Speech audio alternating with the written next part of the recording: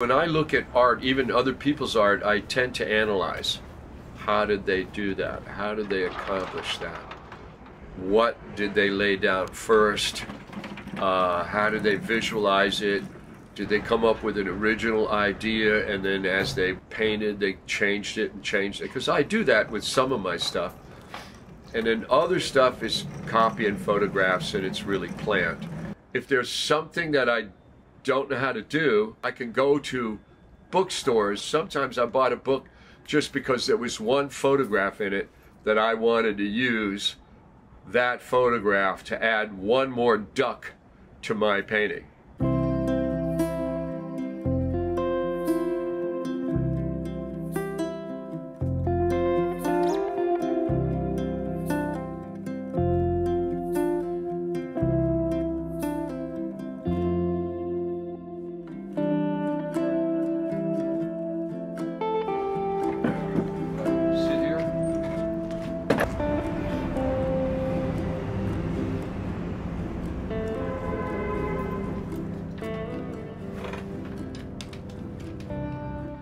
What am I up to nowadays? Right now, thinking up new paintings and continuing the two main genres that I like to do, which is imaginary, visionary, fantasy, science fiction-y stuff, and scenes of the local Bay Area. I have just finished a couple of kind of surrealistic, imaginary paintings. And now I'm going to do a painting of Point Reyes seashore, which is up the north coast from San Francisco. A few years ago, a group of us went out there to spend an afternoon on the beach, and I took a number of photos. And so I want to do an ordinary seascape. That'll be very next to my next painting. And for me, each new canvas is a whole new world of possibilities. So the next painting doesn't have to have anything to do with the last one. How would you describe your art? Generally, I don't try to describe it. I try not to be too much in any one style. And it's really hard because the stuff, like the palette knife stuff, the more abstract stuff that I do appeals to me a lot, but I really like the realism, and that's probably what I'm best at, is that stuff. There's a few things that really shape a person, and I feel like where we live, where we decide to live, is one of those things. Yeah. So that being said, why Berkeley? Well, when I first came to Berkeley, it was because they had a setup to sell on the street and make money. So I have to admit, I first came here for the money, to sell on the street and make money. And I think I had an affinity for Berkeley's approach to social issues. The anti-war movement and the racial discrimination, the way African Americans are treated in America is something that has always bothered me, and it's always been a part of the way I think, is how minorities are treated, specifically black Americans. I lived in the South when I was a kid, and Berkeley is the kind of place that has a really strong stance in terms of the racial issues and equality for all people, like you've seen with the disabled people, but with black people, with Asians, with minorities. So I feel like I fit in here. My attitudes about racism and fascism and stuff like that. As I said, the President of the United States was murdered when I was in high school, and that had an effect on me. And when I was in the Navy, Martin Luther King and Bobby Kennedy were assassinated. And those had an effect on me. They form how I view our society. Having been a Vietnam vet, I pretty much am opposed to most of the wars that this country has gotten into since Vietnam, particularly like the Iraq War. I think that was a terrible thing. It was basically to steal those people's oil, and it ended up killing close to 1 million Iraqi citizens for no good reason. And so in Berkeley, I have people who think the way I do about social issues and about our country's international relations. You mentioned earlier how you grew up in the South, and that too probably had a very profound impact on how you see the world and shaped who you are. Yeah. Can you speak to that experience of growing up where you did, and specifically any childhood memories that really shaped you in particular? One of the things really is because I lived in the South until I was 12, and as I said before, the racial attitudes in the South, it was segregated. You know, and white people lived in white neighborhoods, and black people, you never saw black people except on trash day when they came to collect the trash. And when I was 12, we moved up north. And I spent 3 years in junior high school in Stamford, Connecticut, in a school that was mixed race, where there were black students and Puerto Ricans and Italian and Jewish. And it was more, you know, indicative of like the rest of our country and everything. And then my family moved to Dallas, Texas. So we moved back to an all-white town, and I had to go to an all-white school. And at that point, I felt really alien, you know, not fitting. I really didn't fit in, because I could never buy into the belief that so many people have about the superiority of white people. I couldn't, I was never comfortable with that. And so my 2.5 years in high school in Dallas, Texas, I really didn't feel like I fit in very much. I ended up leaving school and going into the armed forces, joining the Navy. So that, I think, is one of the real formative things for me growing up, is that 3 years I spent up north where I had a different perspective about the way different people of different cultural backgrounds get along and everything. Right, yeah. You know? Yeah. Who inspired you growing up? Who inspired me? My 5th grade teacher. It's like, most people my age, you don't remember the names of most of your teachers, but my 5th grade teacher was a man named Mr. Mercer, and he was different from most of the other teachers that I had. And the year that I was in 5th grade, the Cuban Revolution was going on, and Mr. Mercer was a supporter of Fidel Castro. I really admired Mr. Mercer for he actually took time out to teach us about social things. That same year, Adolf Eichmann was captured and brought to Israel to be tried for his crimes during the Nazi years when he was working in a concentration camp. And so that year, Life magazine ran this huge bunch of articles about the Holocaust and about the Jewish prisoners during the regime of the Nazis. And Mr. Mercer, every day after lunch, would pull out Life magazine and read us the articles and show us the photographs. He did this on his own. It was not part of the curriculum. And that year, I think one of the students in my class told his parents, and they complained, and Mr. Mercer got kicked out of the school the following year. But I admired Mr. Mercer, and I think he had more of an influence on me than just about any other teacher I had.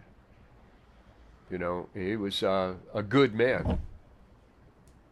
You admired him because he stood for what he believed in.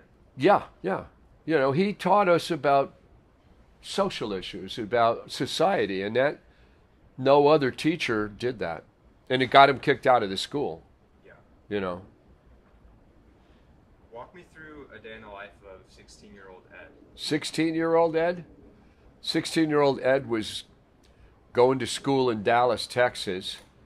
The Beatles had been out for about a year and a half, and Cassius Clay had won the heavyweight championship from Sonny Liston.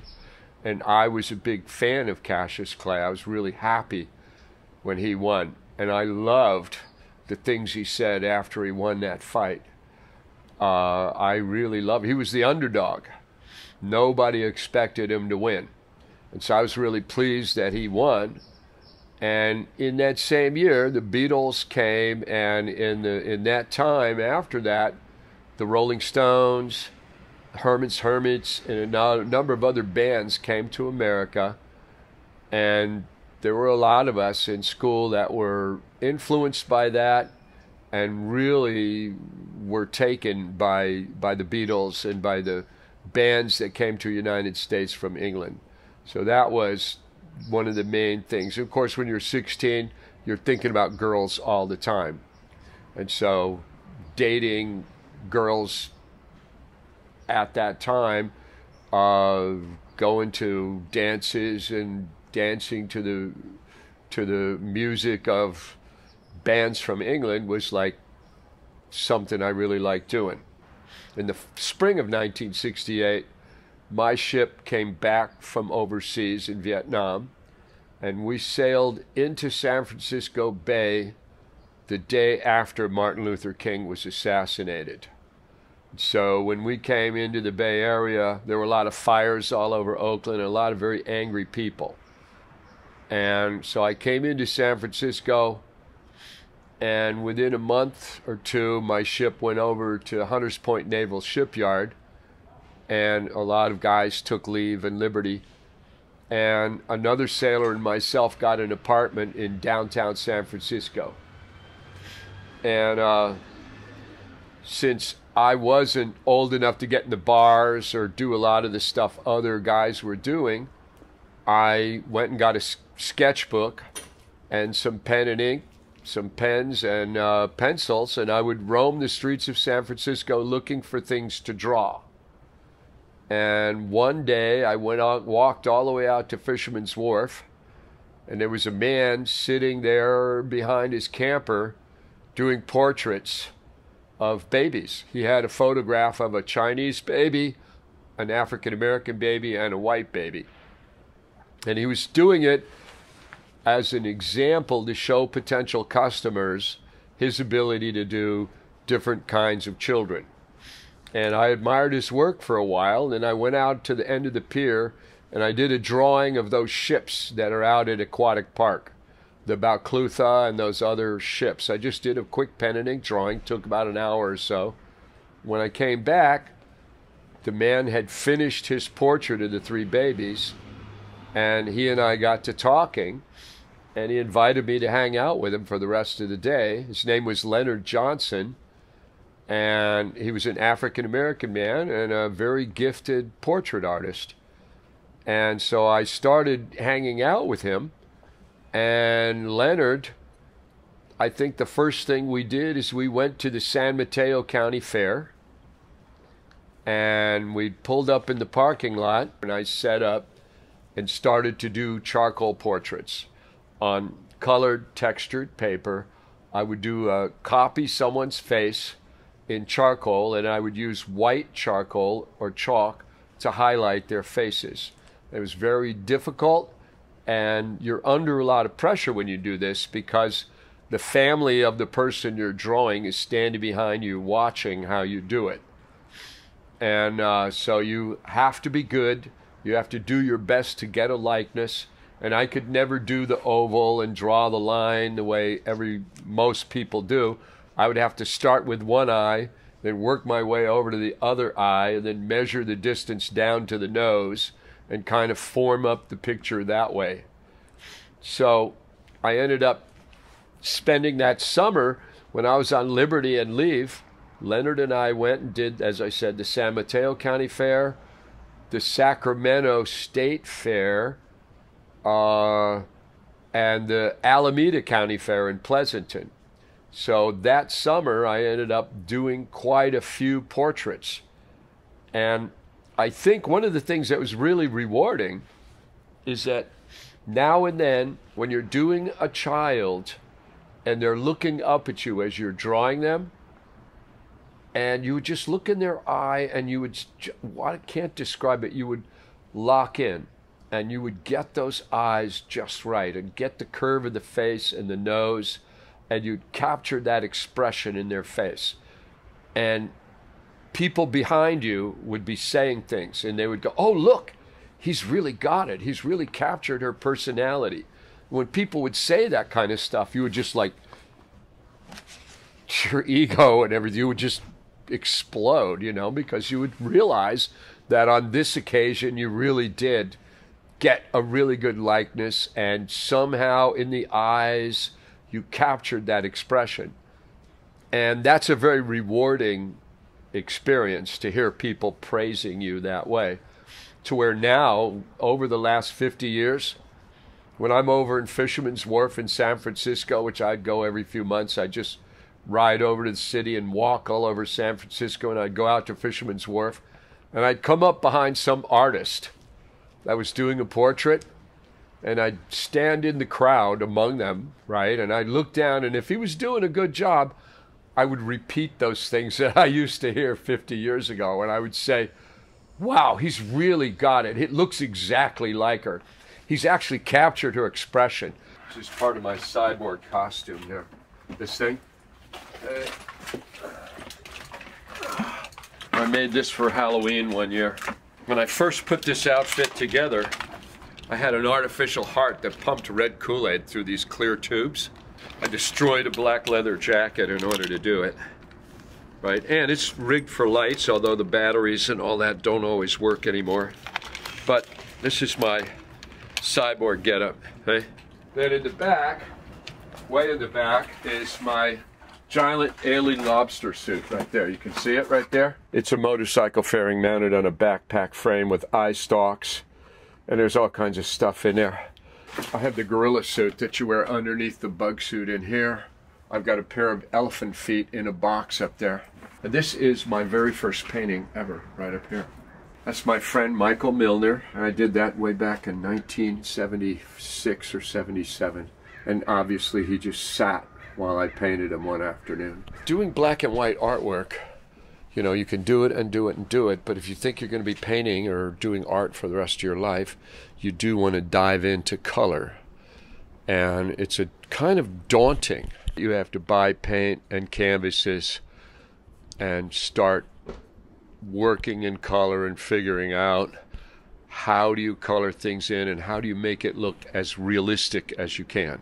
A lot of that is just study what color something is, what it looks like under daylight, if it's metal or glass, how does it reflect, what actually are you seeing in a reflection, and then how do you render that to where the person looking at the picture sees the reflection. So Ed, walk me through your brainstorming process. How do you get ideas for your work? Well, there's two ways. The main way, for all the local scenes, is I actually drive around looking.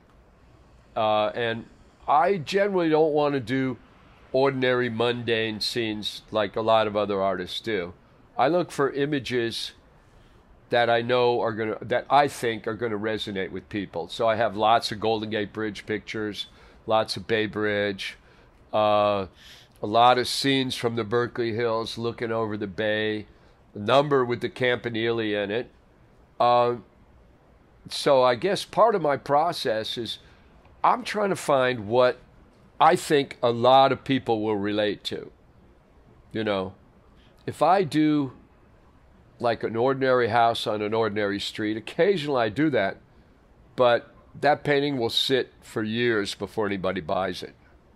Whereas if I do a new angle of the Bay Bridge or a new angle, something that nobody else has done, but it still is like a recognizable Bay Area scene, then I'll be the one to do it. I have lots of scenes of Telegraph, lots of scenes from the Berkeley Hills, a number of scenes in various parks in Berkeley, mainly because I know a lot of local people will recognize that.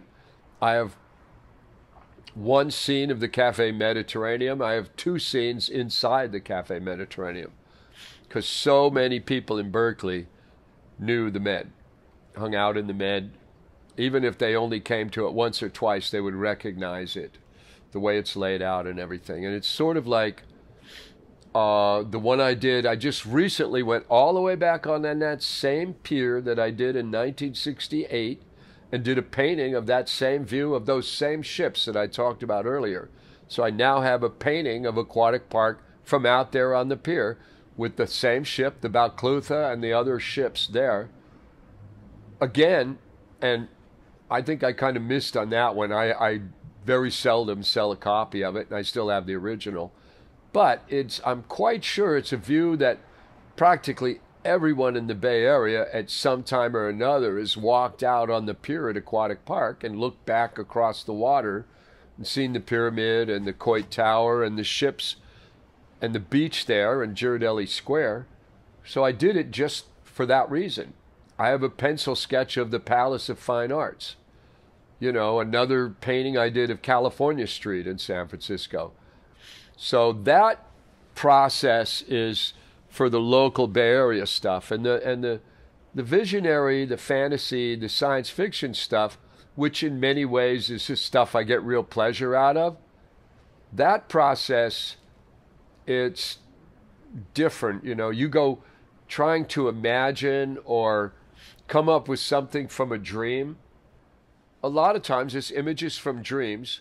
And I do like a plain white canvas. I don't know what's going to go on it, and I'll get like a fundamental idea and lay that out and figure out the light and the dark, like where the light's coming from and how it's going to affect things. And then once I get that, then I want to add something that I wasn't thinking about before. Then I add a couple more things that were not in my initial idea. And I really like those paintings because there's opportunities. There's a chance to go further. You have more fun with those paintings. You're not restricted to realism. When I first did my painting of Helen of Troy, she had a cloth draped over this shoulder, and this shoulder was bare, and the breast was showing. So I had a naked woman's breast. And behind her was the ruins of the city of Troy, and way down below on the beach you could see the ships arriving and all. And I noticed that the breast there was too much focus on it. The breast, the nipple, this beautiful breast. And one morning before I went to work one day, I just mixed up some paint, and I draped a dress, a shoulder over her, and covered up that breast, and just had the wrinkled cloth around it. And now you see the whole painting. And people don't just come in. I would see people come in my apartment and they would look right at the breast. And now when you look at it, I think it's much more erotic. That's something when I'm doing these imaginary, the fantasy, the science fiction mythology, you experiment. And there'll be times when you don't want to paint something in that distracts from the overall picture. You'll sketch it in and you try it one way, you try it another way, and then finally you just say, don't do it. Don't put it in there. And I like that experimentation with a painting where you start it and you leave a lot of doors open to try this or try this, add this, add this. You go and you'll see something, you go watch something or you see something out in the real world and you go, it'll give you an idea on something else you can do to that painting to get a certain effect or something. And that is why I like the visionary fantasy, the surrealist stuff, the imaginary things, because there's these doors. You know, it's like you're exploring as you're doing the painting. What questions fascinate you the most, and do you think maybe possibly drive your artistic preference? I'm kind of on a quest for truth, you know, so I'm always questioning the validity of all kinds of things. I believe that there is an actual truth. People say that truth is relative. People's perspective is relative, but the truth is real. It is immortal, it is eternal, and it doesn't need any justification. It just is. So I am fascinated with that question of truth as opposed to what a lot of people think, the way people form their attitudes and stuff like that. And mine are formed by, I guess, constantly admitting I'm wrong. And you do it in your art whenever you see a mistake that you got to fix. When I wrote my book, I was having to admit I was wrong 20 times per page for 400 pages. Every time I edited, it's like admitting you're wrong. And after I'd been through 20 edits, I hired an editor, and she just cut me to pieces. And again and again and again, admitting you're wrong is how you get to truth, or sometimes just a better way of expressing yourself when you're writing, or in your art, looking at a painting and saying, what's wrong? How do I improve it? You touched on something in that answer about your book, and oh yeah, you talk about that experience. What motivated you to take a break from art to focus solely on writing the science fiction book that you did? Well, again, it came from a dream, and I woke up from a dream, and at the beginning of the dream, I was a crew member on a spaceship, and I was aware of the thoughts of everyone else on duty. And at the end of the dream, I was a caveman in Stone Age Europe. And when I woke up, I thought, it's the same guy. This guy that was a crew member on a ship ended up becoming a caveman in Stone Age Europe. And so I thought I had a plot to a story. And for probably 10 years, it was in the back of my head and all that. And then one afternoon, I just really got fired up about it. And I sat down and I just started writing. And over the next 2 weeks of just writing an outline and stuff, the entire plot to the story came to me. Basically, most of the action and the scenes. And for a number of years, I wrote biographies of the main characters. And I wrote out a couple of stories that predate my book just to learn more about the characters. And it wasn't until 1998, probably November, October of 1998, where I just finally sat down and proceeded. I figured out the starting point, which would be right before the accident that causes this spaceship to crash on Earth. And I just started there with these crew members on a spaceship, and they've had an accident, and they've got to try to get themselves safely to some solar system where there might be a livable planet. Lo and behold, in my story, they ended up coming to Earth 15,000 years ago. And around 2000, I quit my job, and I just went off in my truck, went to Colorado, stayed in motels and traveled around and worked on the novel, and just spent the next year and a half hammering my way through the whole novel for the whole about 22 years of story in 31 chapters. Wow. And I had to learn a lot of things. One of the most interesting things is you have bad guys, you have evil characters who are motivated by a desire for power and control over other people. And I had to become that person, get inside his mind and figure out his value system and how he justifies himself. Another thing I had to do is I had female characters, and I had to become a female, think like she does, view the world from her perspective, and put a couple of women together and put together a conversation of what two women would have. That was a real challenge for a man. Yeah, I imagine the practice of putting yourself in different characters' shoes is an excellent way to kind of exercise your creativity muscles. Yeah. I'm curious, were there any surprising similarities between writing and painting? Because the mediums are so different. One is language, one is like color. What was that experience like, switching from such a just totally different medium? Well, the hardest thing about writing is you can't find your mistakes unless you go back to page one and read all the way through, sentence by sentence by sentence. Whereas with a picture, you could sit in front of it, scan the whole thing, be real self-critical, and ask yourself, what's wrong with this picture? And you'll find what's wrong with it, or you'll see something and you don't really like it, so you look around and find some other artist that's done that same thing, rendered cloth the same way, and how did they handle it? And then you apply that to your own.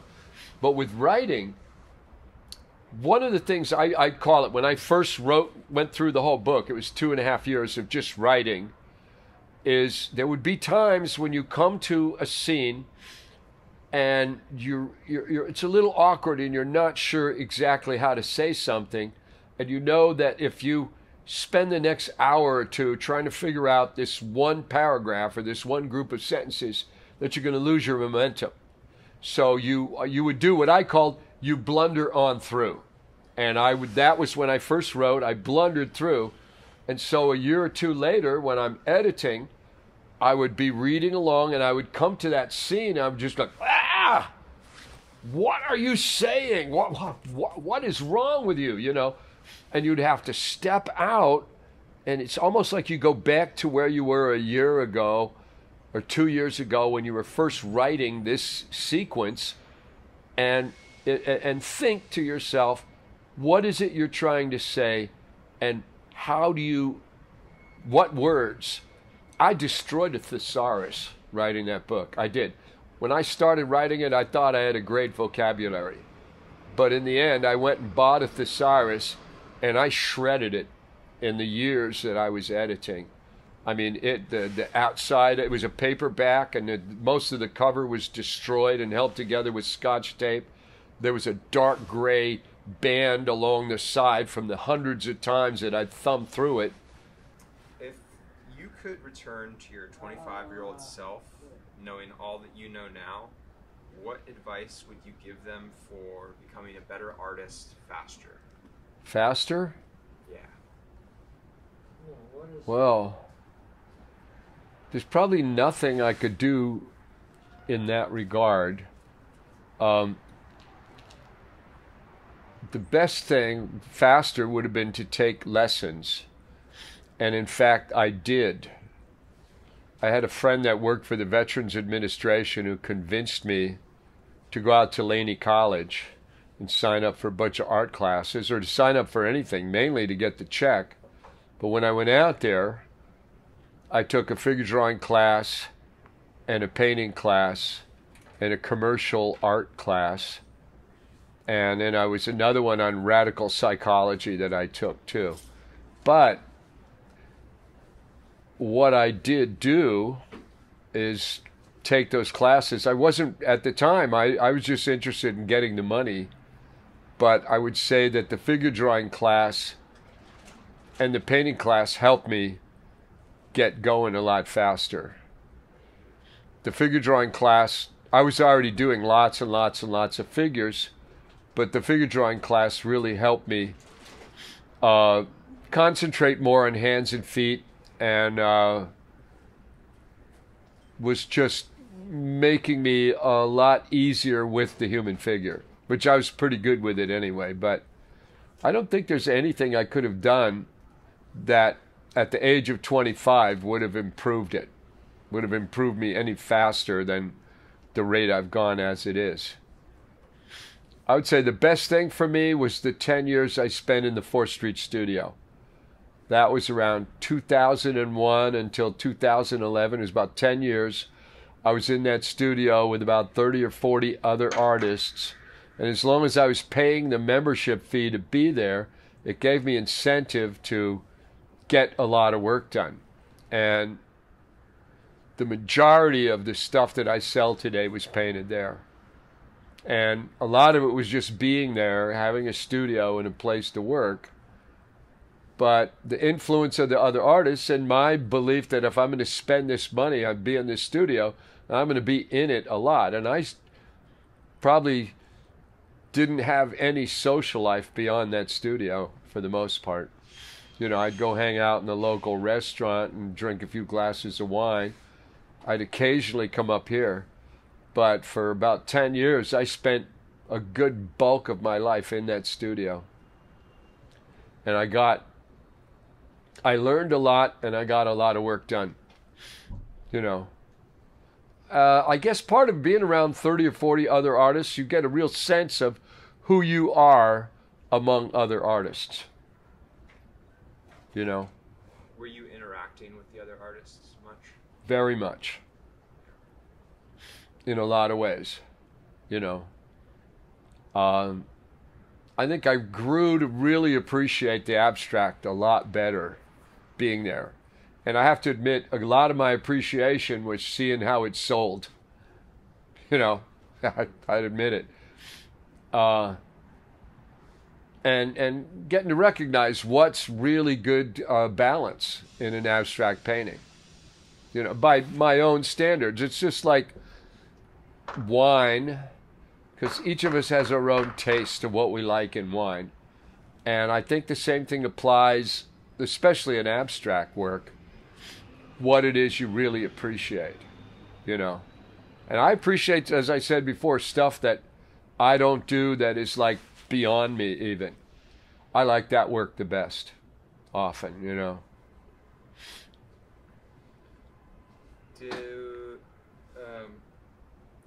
Do any exercises that you did while you were at Laney College, taking the art classes that you did, stand out to you as especially important for developing your artistic abilities? Probably the figure drawing. Learning to sort of draw a figure and then drape the cloth over it later, you know. But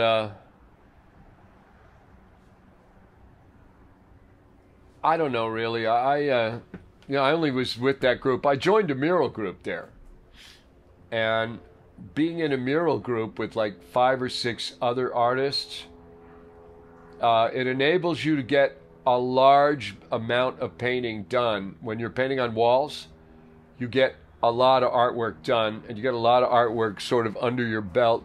So you feel a lot more confident when you're going to start your collection of your own paintings. You know. So I'd say that the mural class, because that was the other thing I did, is I joined a mural group there. And that, it was good. It was good. It makes you more confident in your work after you've done a whole bunch of square footage of work on a wall. What's something every artist should try at least once? Well, that's hard to say, really. I think every artist has their own path. And I don't know, because there's so many different ways that people do art. Some people, they're set in the way they're going to do it from the beginning, and it's best for them to just stay with the thing that they do that they're comfortable with, you know.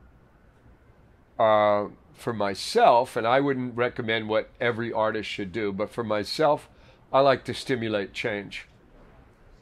I move.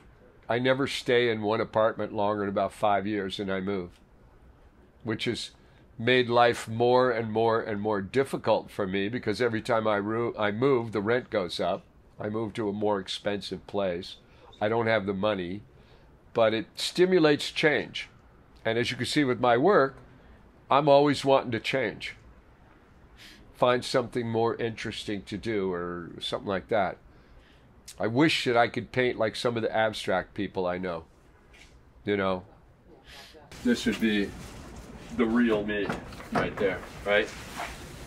That would be something that, you know, I go searching up in the Berkeley Hills or the Oakland Hills looking for sunsets, you know. And this is sort of a typical sunset of mine.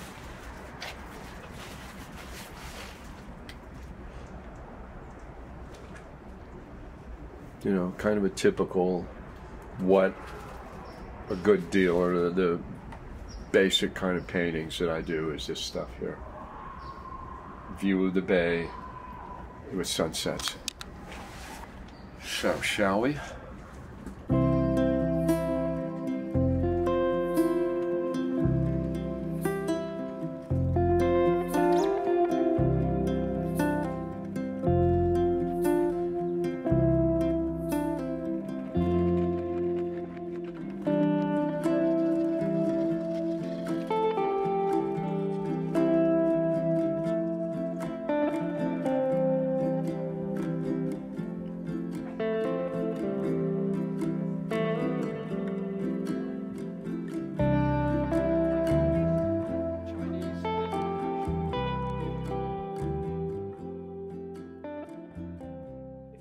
Lunch with one artist, dead or alive, who would it be, and what would you want to ask them?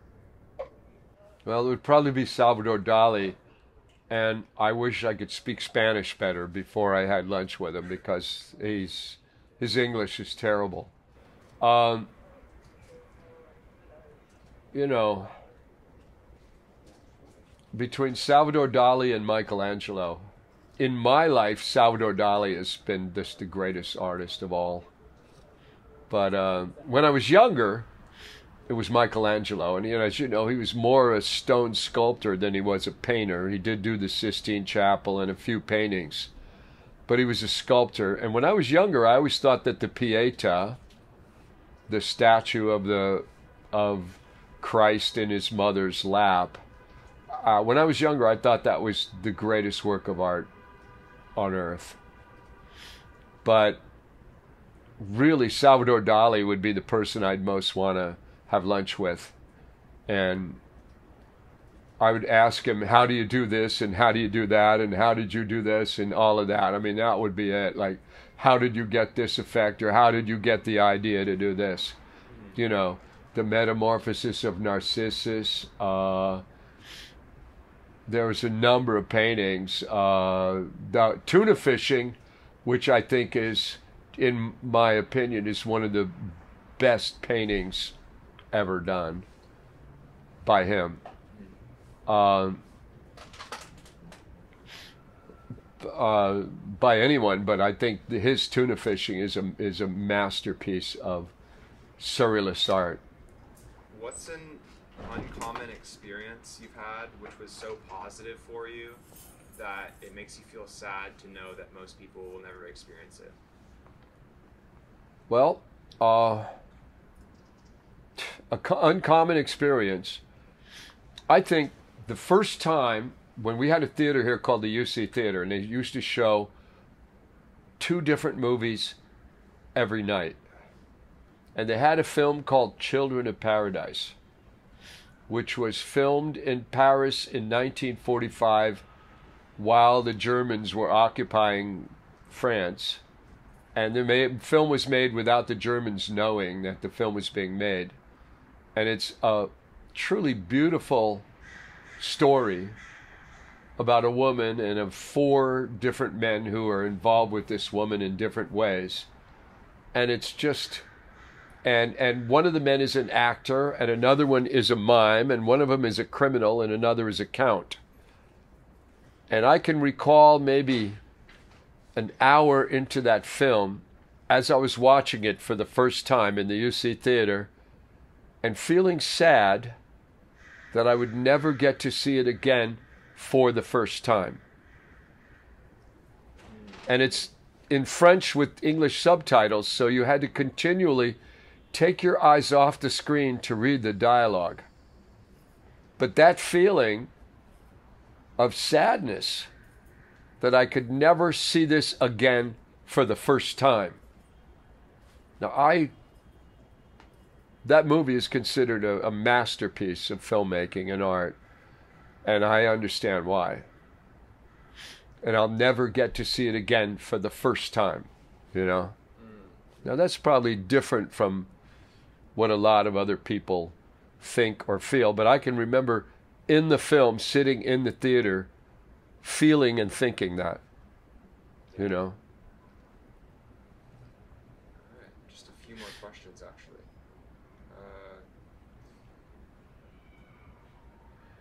What is an uncommon tool you use every day for making art that at this point would be hard to live without? An uncommon tool? Mm-hmm. Is there anything that comes to mind? No, I think I use all the tools that everybody uses. Probably the tool that often is very useful to me is this huge collection of art books.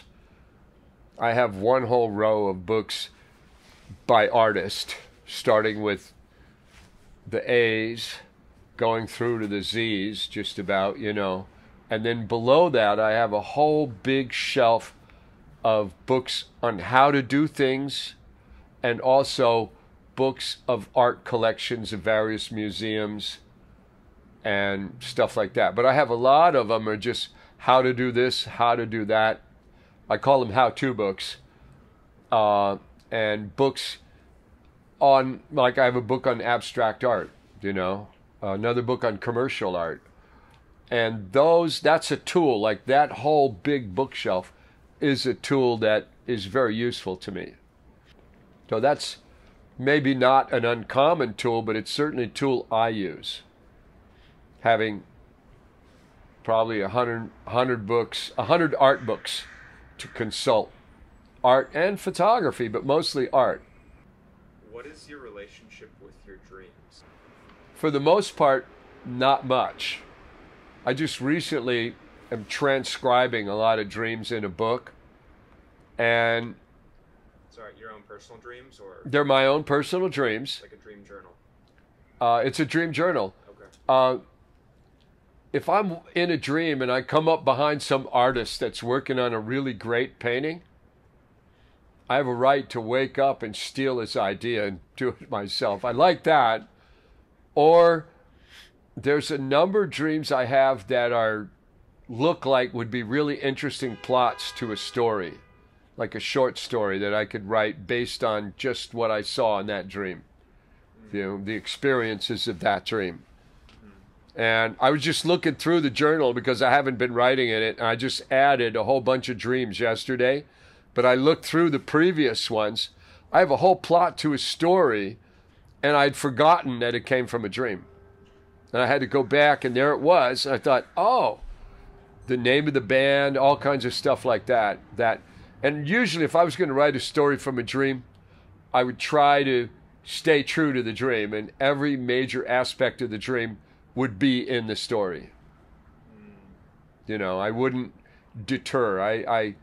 It's like having respect for the inspiration.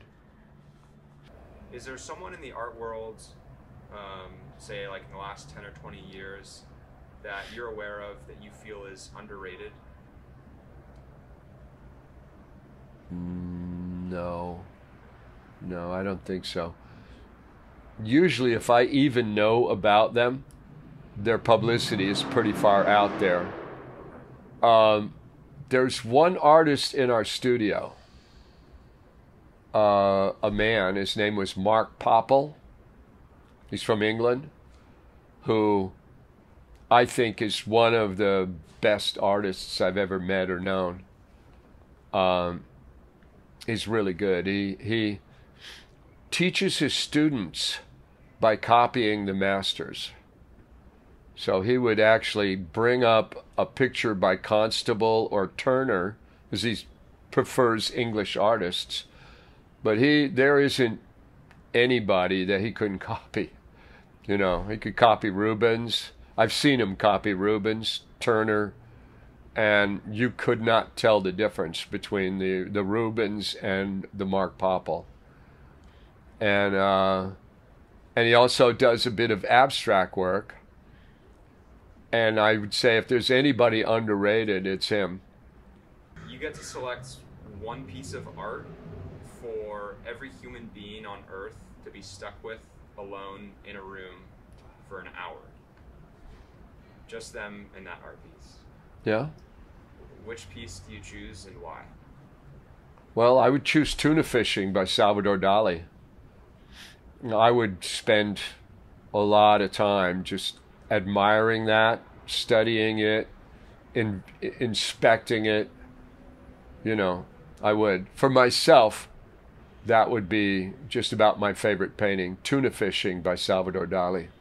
It's big painting, big as a wall. And it's just, it incorporates a wide range of techniques. And it was probably done in 1967 during the peak of the psychedelic era. And it has optical illusions. It's got incredible photographic realism. All of that in one painting. And for myself, if I was going to be alone with a painting for an hour, that would be it. So this would be the far right panel right here. Okay. Probably the second one from there. Let's see. Oh, the occupation. Here it is, this one. This is probably the busiest one of all. See? So that each panel kind of fits. Okay. Yeah. Let's look at it. Back from the left over there. You can look at the left. You see UC Berkeley. This is Patrick Connolly down there. He was a disabled artist. He's doing a portrait of Ed Roberts going out to Mill Valley, Sausalito, in that area. Ed Roberts became the first severely disabled student to enroll in and then graduate from the University of California at Berkeley. The program he pioneered was so successful, the school made it permanent. And it became a model for other disabled student programs around the country. There are very few people, even with the most severe disabilities, who can't take control of their own life. The problem is that people around us don't expect us to. Then it spreads into, this is still supposed to be UC Berkeley, and you have art by disabled people up on the walls here. The ones that I could copy, ones that I actually could copy, because some of them are even too good for me to be even able to copy them. Then from that panel, we go into a scene where in 1977, a bunch of people with disabilities took over the federal offices in San Francisco and in other cities and occupied it for about 24 days until Jimmy Carter and the politicians at the time finally signed the 504 equal rights aspect of the American Disabilities Act. And I went out of my way to get real people who were doing real stuff at the time. And then this is when they confront the politicians over here, right? These are various people that were involved with CIL at the time. I can tell you that every time you raise issues of separate but equal, the outrage of disabled individuals across the country is going to continue. It is going to be ignited. There will be more takeovers of buildings until finally maybe you begin to understand our position. We will no longer allow the government to oppress disabled individuals. We want the law enforced. And then I go across to various politicians. This is the provision 504 right here. I have it on a table on top of the Declaration of Independence, various other paperwork involving that. Then over here, I'm showing as it evolves out into a street march. These are all real people that were part of the protest. And then here I have city workers with a Department of Public Works truck taking out the curbs to form ramps. And this is happening in New York City. So I've moved across from the University of California over to New York City. And also when you back away and look at the whole picture, you see disabled people in interiors breaking out into exteriors on either side. So they're coming out into the world with the rest of us. It's a project that was done out of love because it was a real inspiration, you know, to see disabled people taking power and taking responsibility for their own freedom and for their equal rights.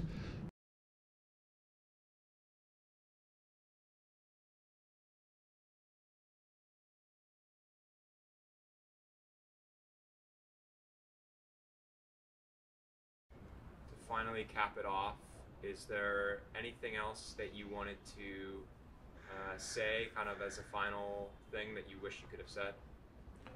Well, I would say for myself, and it's what I would say to anybody else, you draw and you paint what you are interested in, you know, and I think everybody should do that. You know, it's like the kind of art that you find most interesting and the one that you're most comfortable with, that's the stuff you should do at the moment that you're doing it. And you'll find if you embarked in a career of art that it'll change over the years.